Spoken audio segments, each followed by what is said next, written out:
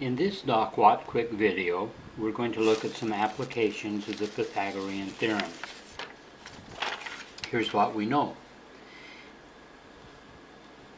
If we've got a right triangle, any right triangle, then there's a relationship between the two legs of the right triangle and the hypotenuse. That is that a squared plus b squared is equal to c squared. Okay, now here's the first application. Suppose that we have 2 points in the Cartesian coordinate plane. Let's say one of them is x1, y1, that we know those coordinate values, and the other one is x2, y2. And we look at this line segment between those two. Now there's a triangle here that we might not be seeing. Suppose that you take a line parallel to the x-axis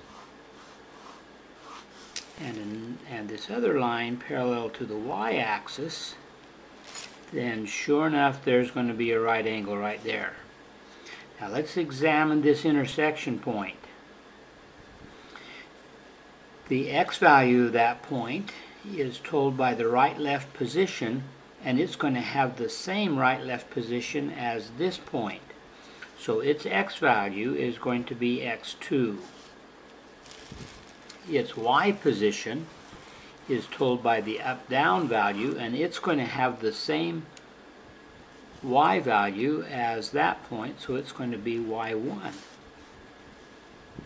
That means that we can tell this distance right here, the length of that segment, because it's going to be this ending x value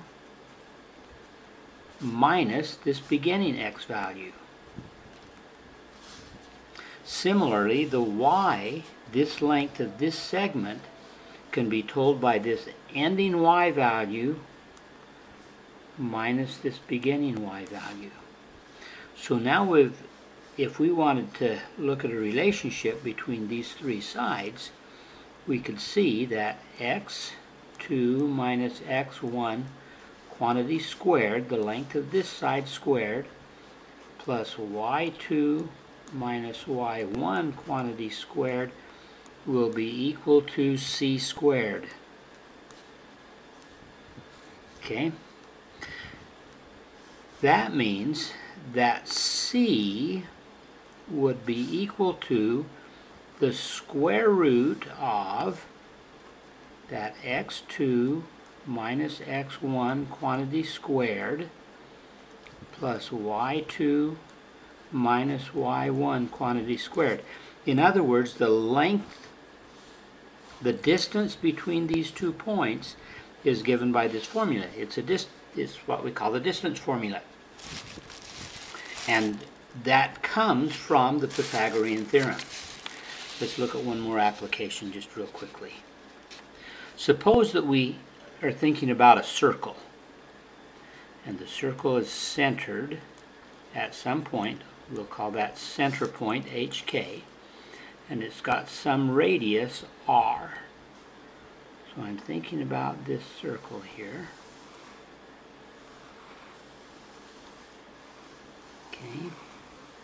Now associated with any point xy on this circle, then there's going to be this radius from the center out to that point, and we could think about this line parallel to the x-axis, this line parallel to the y-axis.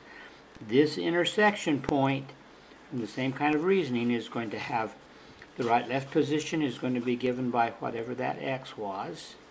The up-down position is going to be given by this k. So this length right here will be given by x minus h, and this length of this leg will be given by y minus k.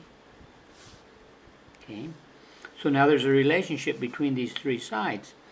It is that x minus h quantity squared plus y minus k quantity squared is going to be equal to r squared.